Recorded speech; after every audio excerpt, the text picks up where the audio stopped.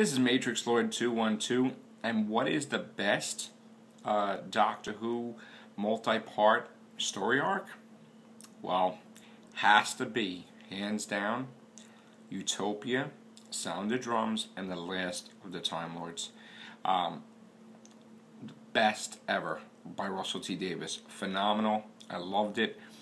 And you know what? He don't just put out Love and Monsters. That was garbage. But I mean, that was the best, I have to say, with the Master. And I loved End of Time Part 1 and 2 also. Exquisite. Perfect.